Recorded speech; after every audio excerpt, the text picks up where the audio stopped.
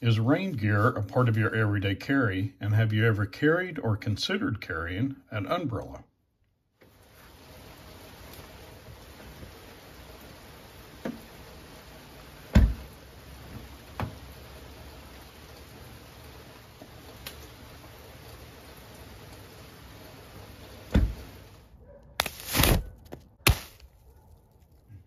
An umbrella is a lot more space efficient than a rain jacket, and a rain jacket can only protect you. But an umbrella can give you a lot of coverage to protect not only you, but your child or a loved one or a stranger.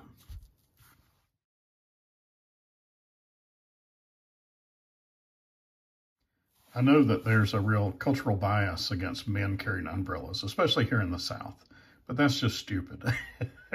I started carrying an umbrella probably in my 30s, but when I was backpacking. And just because when I would wear a rain jacket, I would sweat, and I would rather be wet with rain than sweat. And I noticed that other hikers had started carrying umbrellas. So I got a good hiking umbrella, and I really enjoyed it. And ever since, I've tried to keep an umbrella somewhere close by. And since I've started carrying a sling bag, it's a lot easier to carry a little travel umbrella like this. I carry my umbrella every day in my Tomtoc 7-liter sling bag. And there's a little pocket in here that seems like it was just made for an umbrella. The Repel umbrella comes with a stuff sack.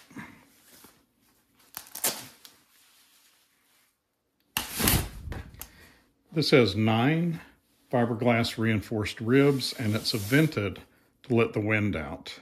It has a really strong spring to open it, and the spring has to be strong enough to both open it and pre-charge the springs that close it. So it has a really strong opening spring. And then to close it, you push the bottom part of this button. And of course, you don't get anything for free, so you have to pre-charge the opening spring, which is not that hard to do.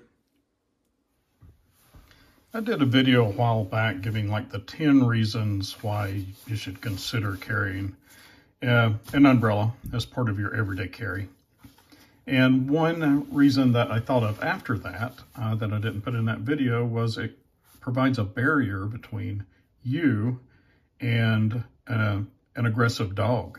So if you're walking your dog, you can whip this out really quick and put an umbrella between the aggressive dog and your dog. So that's one more advantage. You know, besides rain protection and sun protection and wind protection. And it creates a dry entry into a vehicle and a dry exit out of a vehicle.